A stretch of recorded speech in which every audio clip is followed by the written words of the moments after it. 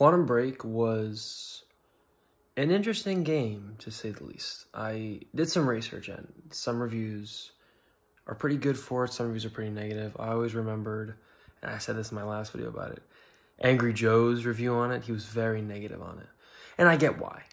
Like, at the end of the day, is this a game that I'm really inclined to replay? Probably not. While the gunplay is simple, it's fun, the time powers are really cool, and it has an interesting story, there's just so many parts of it that are really tough to get through. There's so many walking sections, and I'm not really a huge fan of, like, the whole watching TV episodes that progress the story. I respect Remedy for what they did, and I think it's a unique concept, but it doesn't belong in a video game, if you ask me. There's a ton of other stuff I could say about it, but I just beat it, so I wanted to kind of get my main thoughts out there. But I could definitely imagine myself making a couple other videos on it.